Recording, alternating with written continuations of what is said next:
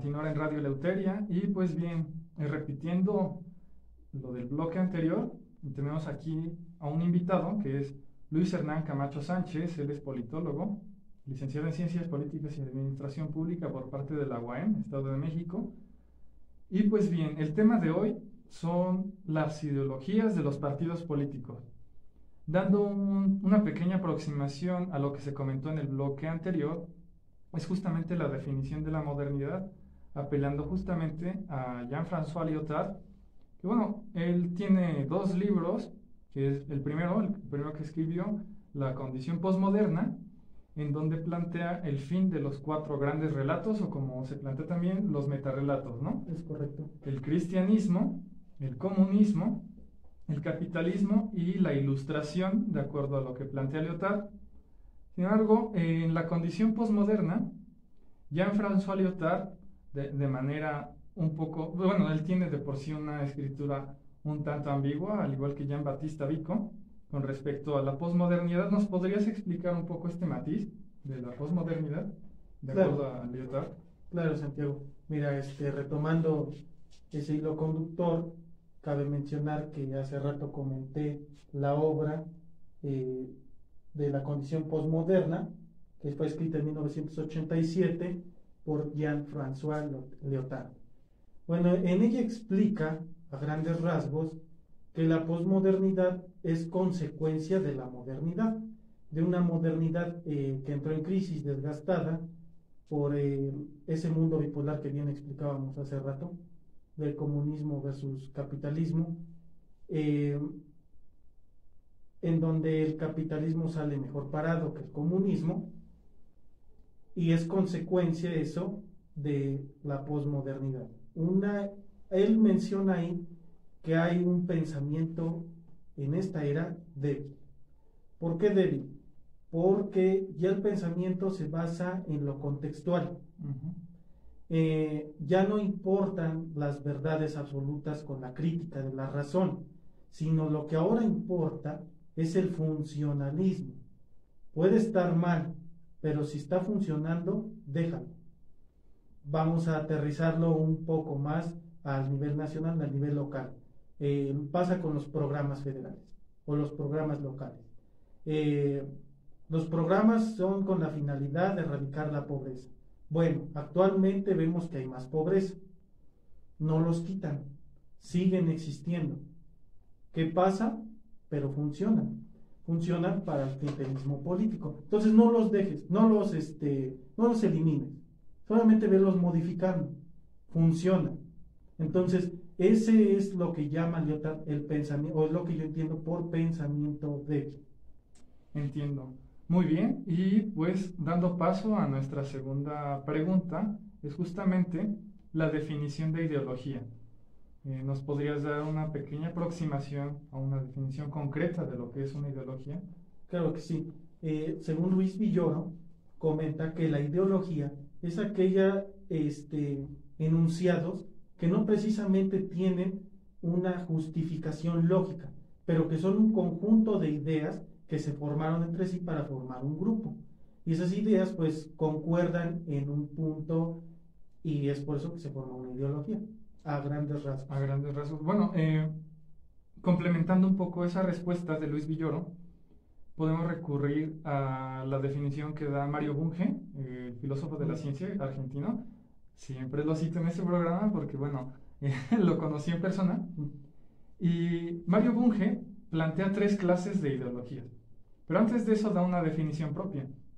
Mario Bunge plantea que una ideología es un conjunto de creencias que con fines de poder buscan la legitimación en una sociedad. Él parte de la idea de que existen tres tipos de ideologías en toda sociedad. Está, por ejemplo, una ideología totalitaria, que sería, por ejemplo, el marxismo. El marxismo es un conjunto de creencias porque hasta la fecha no ha tenido una evidencia empírica que sustente dichas teorías, y que de esa manera este aparato de creencias, que es el marxismo, trata de explicar todo tipo de realidades. Por ejemplo, trata de explicar la economía, trata de explicar la religión, el arte, las ciencias, de acuerdo a este aparato teórico de creencias. Así lo define Mario Bunge, lo que es una ideología totalitaria. Posteriormente está una ideología pseudocientífica que sería más exactamente como el psicoanálisis, que es un conjunto de creencias que te las venden como si fueran científicas, pero no lo son, porque justamente no hay una evidencia empírica que sustente dichas creencias o dichas teorías. Y finalmente está una ideología política, que es más aproximado a esta definición. Sí, ¿Podrías hablarnos un poco de qué es específicamente una ideología política? claro. Mira, la ideología política parte esencialmente para formar un grupo, para competir en las elecciones. Es con la finalidad de llegar al poder. Es muy bien lo que dices, argumentando eso, sosteniendo eso, se forman partes de creencias para poder llegar al poder. Así es como se forma un partido político. Esa es la ideología política. Caía en incongruencia con la investigación, porque decían, bueno, la ideología no es propiamente una creencia como tal firme, es diluida, no es por la posmodernidad, sino que ya la ideología en sí ya es así. Así es. Claro, pero lo que hace la posmodernidad o lo que hacía la modernidad es que hubiera contrastes de ideas. Lo que vemos ahorita actualmente en la posmodernidad ya no son esos contrastes, ya es un desdibujamiento político, yo le llamo así al concepto de desdibujamiento político, en el sentido de que no encontramos diferencia en la ideología política. Se presta ambigüedad. Se presta ambigüedad, es correcto. Y cabe también la pregunta de mencionar, bueno, ¿los partidos políticos tienen ideología? O sea, ¿realmente tienen ideología? Y yo te podría contestar técnicamente que sí, porque para que se forme un partido político parte de dos bases. La primera es que tenga una plataforma electoral. Esa es la primera. Es la que le permite participar en elecciones. Y la segunda, pues, es la ideología, sus principios, sus estatutos. Tú revisa cualquier partido político aquí en México y en el mundo, tienen estatutos en los cuales están firmes. La pregunta sería ver qué tan congruentes son en su actual. Pero ese ya es otro tema, que es de lo que próximamente estaremos hablando. Claro, bueno, antes de comenzar con la siguiente pregunta, un poco a priori, justamente matizando esto, tienes razón, una ideología, al menos, ya no recurriendo a la definición de Bunge, que es, por decirlo así, un filósofo de la ciencia, sino recurriendo precisamente al marxismo. Karl Marx explica que la ideología es una falsa conciencia, porque, bueno, la manera en que Marx definía la sociedad era a través de una base o estructura, o lo que él llamaba un Unterbaum, que eran los modos de producción de una sociedad, es decir, las relaciones económicas que tiene una comunidad. Eso sería la base, la estructura, o en alemán, el Unterbaum. Y arriba está lo que es la superestructura, o el Überbaum. Y aquello que está arriba de la base, de manera muy topográfica, Marx ahí coloca la cultura, que sería, por ejemplo, las artes, las ciencias, la política, la religión, todo aquello que es intangible. Marx lo asocia a la cultura, pero más exactamente a eso le llama ideología, que es una falsa conciencia de la realidad, porque él plantea que si el ser humano modifica la base, que son los modos de producción de una sociedad, se modifica de la misma manera la superestructura. Es por eso que Marx llama eso una falsa conciencia, porque realmente no está reflejando la realidad tal cual es, sino una especie de velo ante el ser humano. Ahora, hay otro tipo que se llama Hernán, que tiene un libro que se llama Ideología y Utopía. Y en ese libro plantea Hernán que toda sociedad organizada políticamente como Estado necesariamente tiene que recurrir a una ideología para legitimar el poder, según Hernán. Y de esa manera se forman estos grupos de intereses que podrían llamarse partidos políticos. Sin embargo, es una definición un tanto escueta, y te quiero preguntar justamente qué es un partido político, Hernán. Bueno, un partido político, vamos a volverlo a decir, se forma por intereses. El interés de llegar al poder. Ese es realmente la finalidad de un partido político.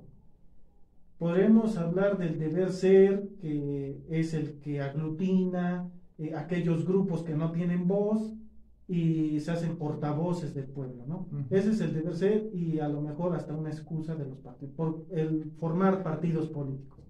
Pero la realidad es que se forman por la pelea y la lucha del poder. Ya actualmente, y hablando aquí en México, hablando de comunismo y capitalismo, esto se traduce a que el comunismo empieza a tener varias ramas. La izquierda, y hasta en izquierda hay varias ramas, la rama de la izquierda moderada, la izquierda democrática, y vemos el caso muy particular aquí en México, el PRD, Partido de la Revolución Democrática. ¿Qué quiere decir esto? Que ya no quieren hacer los izquierdistas o los comunistas, ya no quieren hacer la revolución a través de las armas, sino hacen la revolución a través de las urnas. ¿Por qué? Por la finalidad del poder. De ahí surgen varias decisiones y un caso importante que sincroniza con la fecha de 1989 es el Partido de la Revolución Democrática. También se funda en 1989. Es una sincronía que, dijera uno, fue por pura casualidad. Claro que no.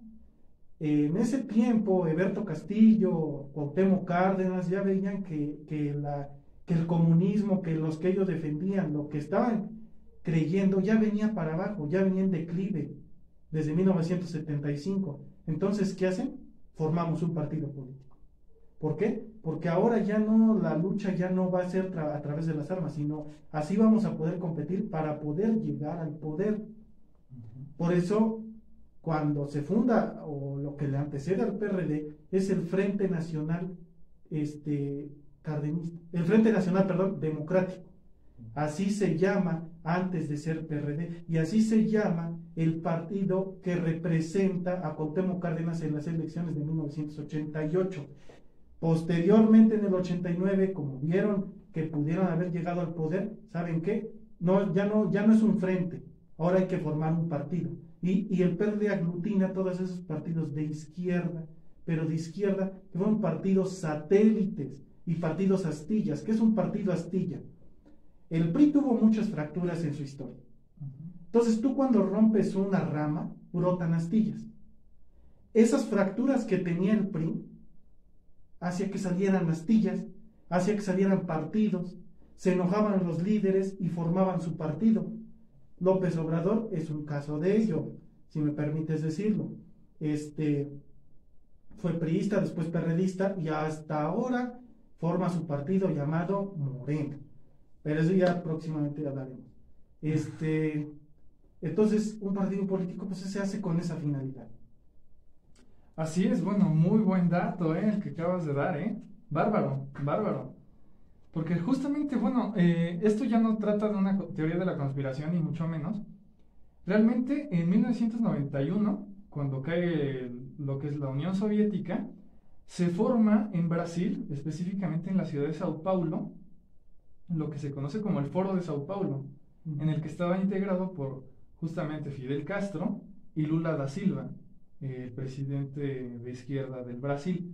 Ahora, esto, vuelvo a repetirlo, no es ninguna teoría de la conspiración, está ante nuestros ojos, uno lo puede buscar en internet, y ahí aparece que el Foro de Sao Paulo está compuesto, por ejemplo, el movimiento hacia el socialismo de Bolivia, con nuestro amigo Evo Morales, está justamente López Obrador, con el partido Morena, está el PT, están todos, claro, en Nicaragua, están los Kirchner en Argentina, está Michelle Bachelet en Chile. Es decir, en el Foro de Sao Paulo se dieron lugar todos los partidos de izquierda latinoamericana, pero ellos buscaban llegar al poder justamente a través del consenso social, lo que es la votación. Justamente, es verdad eso que tú planteas. Pero bueno, justamente yo había advertido que se concentra precisamente en el Foro de Sao Paulo, en 1991, justamente. Sigue una sincronía, lo que es la caída del bloque soviético. Sí. Es decir, se cae esa narrativa y tienen que recurrir ya no a las armas, sino justamente Justamente, exacto. Y aquí cabe mencionar que el momento, y yo lo veo así, y próximamente estaré escribiendo sobre él, el momento histórico para la izquierda en México y para dar un cambio era en la elección del 2006. Realmente era el momento en donde las izquierdas en la América Latina estaban fuertes y tenían la posibilidad de cambiar ese rumbo para poder llegar al comunismo. Lo veo así, habrá que investigar, pero fue cuando Daniel Ortega tenía la mayor popularidad en Nicaragua, Evo Morales en su respectivo país, y Andrés Manuel López Obrador, siendo la cabeza en México y la importancia que tiene México en América Latina, hubiera encabezado ese movimiento para cambiar el rumbo del modelo económico que conocemos hoy actualmente. Muy bien, Hernán. Nos quedan 10 minutos.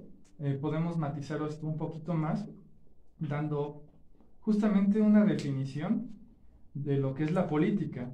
Y bueno, recurriendo a la bibliografía que, por ejemplo, Max Weber, que es un sociólogo que está muy lejos de ser considerado liberal, no, pero él precisamente en un libro que se llama El político y el científico, en donde están allí dos conferencias que él dicta en Berlín durante la Revolución Espartaquista, que es Politikasberuf y Wissenschaft als Beruf, que es la política como vocación y la ciencia como vocación.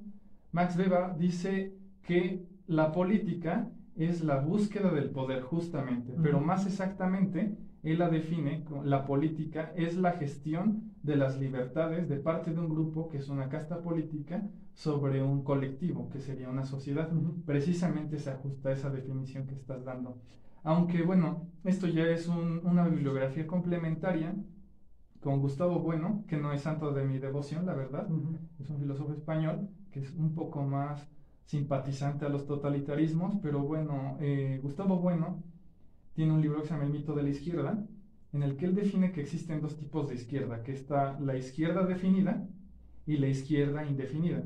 La izquierda definida sería como aquellos marxistas ortodoxos que tratan de buscar el poder a través de la violencia, es decir, subvertir el orden del Estado para que ellos tengan el control absoluto. Eso sería más o menos la definición de izquierda definida, que podría traducirse como lo revolucionario. De otra parte está la izquierda indefinida, que son solamente aquellos que podrían definirse como reformistas, que no quieren subvertir el orden establecido, es decir, el poder del Estado, sino más básicamente crear reformas. Y aquí podríamos encontrar ya no a los marxistas ortodoxos, sino más exactamente, por ejemplo, los lobbies LGBT, las feministas, los multiculturalistas, los indigenistas, toda aquella todos aquellos grupos que se les define como grupos minoritarios e históricamente discriminados. Más o menos. La diversidad de lo que tanto estamos. Así es, el origen de la posmodernidad. De la posmodernidad. Y aunado a ello, cabe mencionar que actualmente pasan esas minorías, o hablamos de izquierdas moderadas, o hablamos de izquierdas no definidas, porque la sociedad ya le tiene miedo a lo extremo.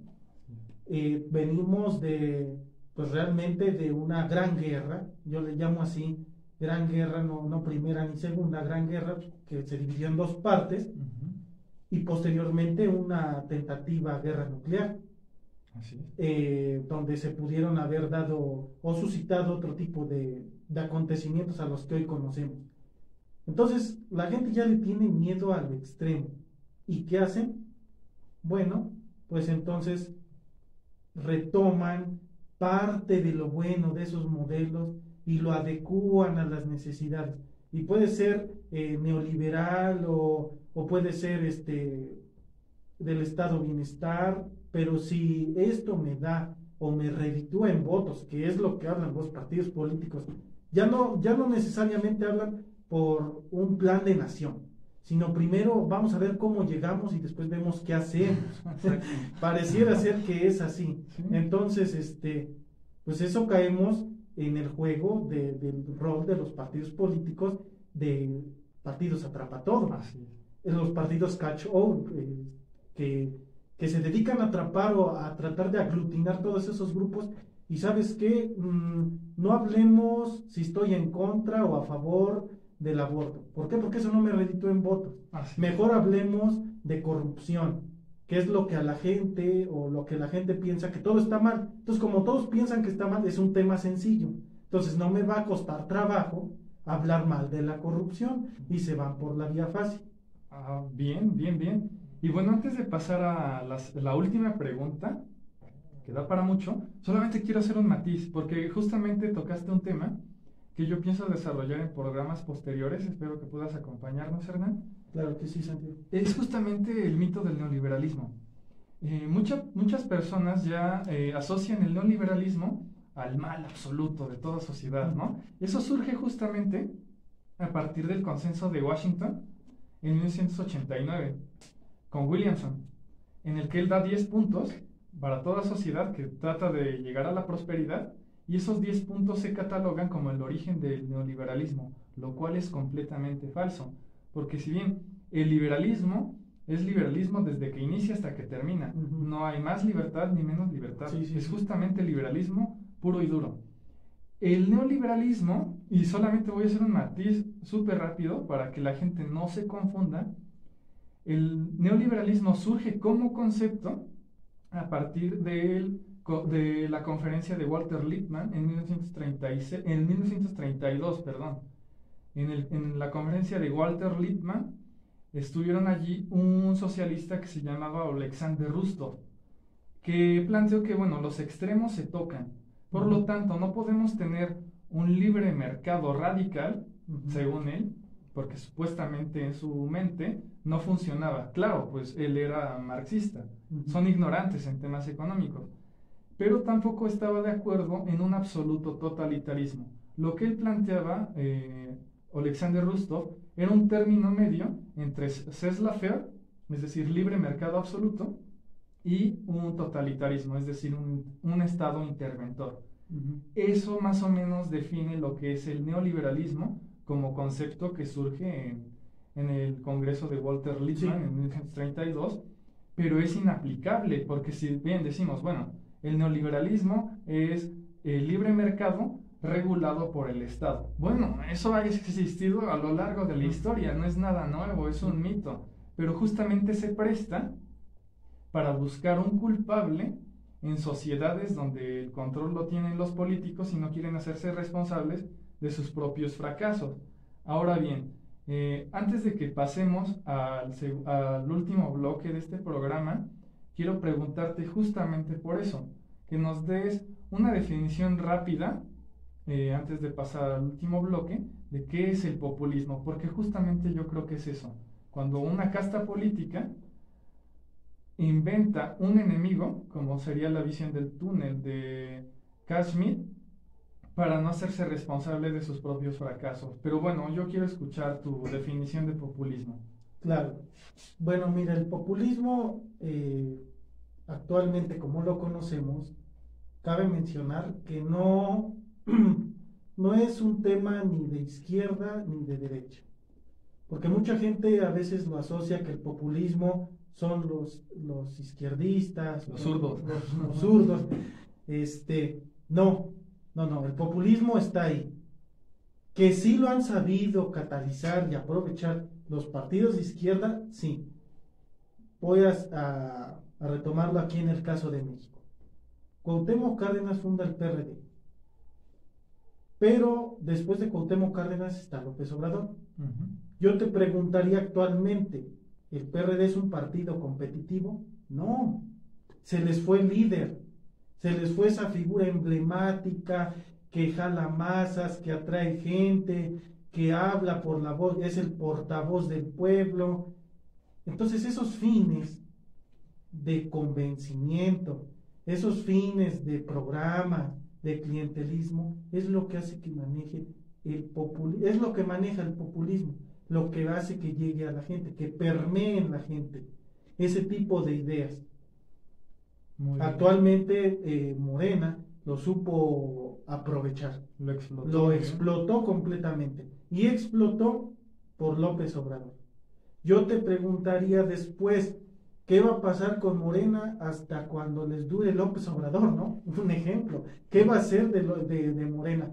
Habrá que ver quién es el líder que quede con esa responsabilidad. Porque yo realmente, si Morena no tiene un líder como lo tiene actualmente, pues le va a pasar lo del PRD. Y es que realmente esos partidos, sus estatutos son incongruentes. Volvemos a la ideología. Tú los ves y yo te preguntaría, ¿qué significa Morena?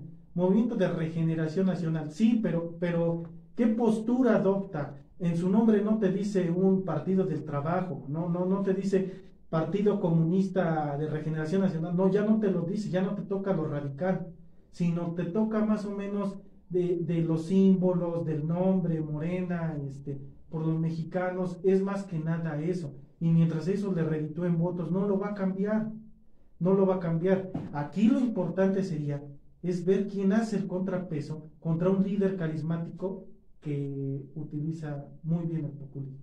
Muy bien, Hernán, muchas gracias. Y bueno, en nuestro último bloque vamos a desarrollar justamente el tema del populismo. Y pues bien, no se vaya, Radio. Muchas gracias por continuar en Radio Eleuteria. Y pues bien, tenemos aquí a nuestro invitado, Luis Hernán Camacho Sánchez.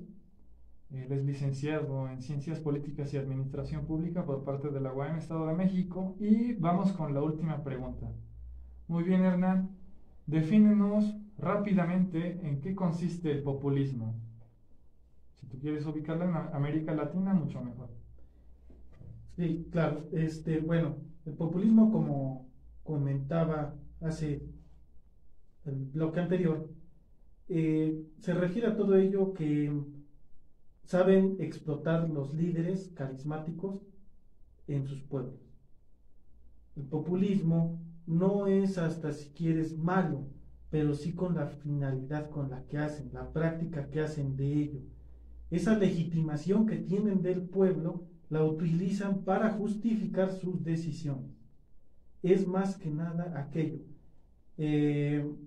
Barack Obama era populista, pero tenía otro tipo de modelo, de narrativa, y lo supo aprovechar bien. Claro, Hitler incluso. Hitler en su momento, y muchos líderes de primer mundo que supieron utilizar el populismo. Depende que la finalidad o con qué fin lo quieran hacer. López Obrador lo hace todas las mañanas en la mañanera.